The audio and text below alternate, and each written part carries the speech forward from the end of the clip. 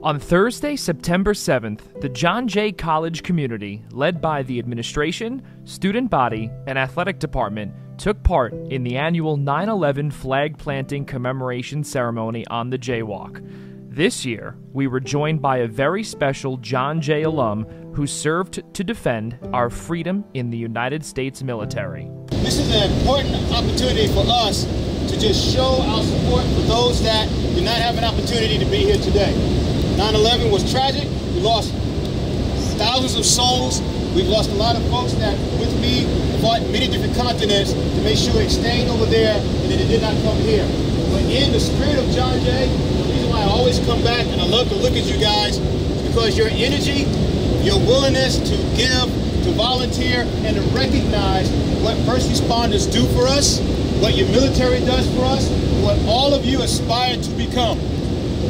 All of us that have gone before you, and those of us that have given the largest last measure of sacrifice, look to you as we hand off the baton. As we walk around and look at these flags, please think about those that wish were beside you, talking to you, versus us looking down on them with reverence, with humility, and appreciation. It is so special to have not just Major General Russell as himself, but he is a John Jay alum, and so he is a bloodhound to the core, and watching him interact with our veteran students and all of our students, and his pride in being a John Jay alum is just so special, and to watch them gravitate to him and see themselves in him, it makes the day even more special. Well, this event tells me that we still care. And when I served many years ago and several times from the beginning of the 9/11, it shows me that the world still cares.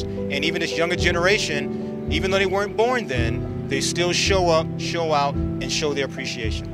Thank you all for making us this special time here at John Jay. Every year you all show up in great numbers to plant 3,000 flags. That's no easy feat, I guess, that General Russell said, to remember those who gave their lives for us on September 11th. This event means to me basically unity, brotherhood, and basically sacrifice.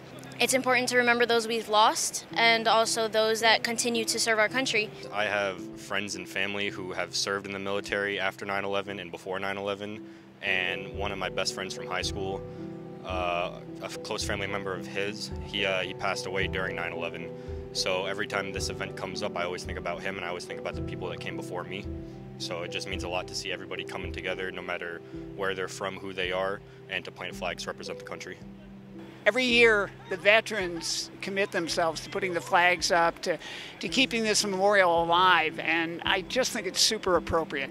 This event reminds me of how special this community is. Many of our students, as we saw today, weren't even born on September 11th, 2001, but they come here every year to honor the memory of those who sacrificed their lives on September 11th. So it means so much to me that our community will always remember the 67 members of our community that we lost on September 11th, and many we lost after September 11th in the aftermath of that horrible, tragic day. But what it does here is it's this sense of community here that's so special at John Jay that we will never let those memories fade. And so that's what's important to me, that our young people keep the legacy alive.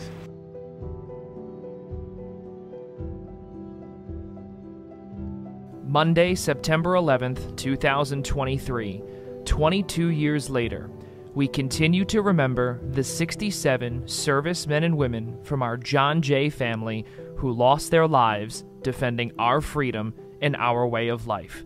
We eternally thank them for their service.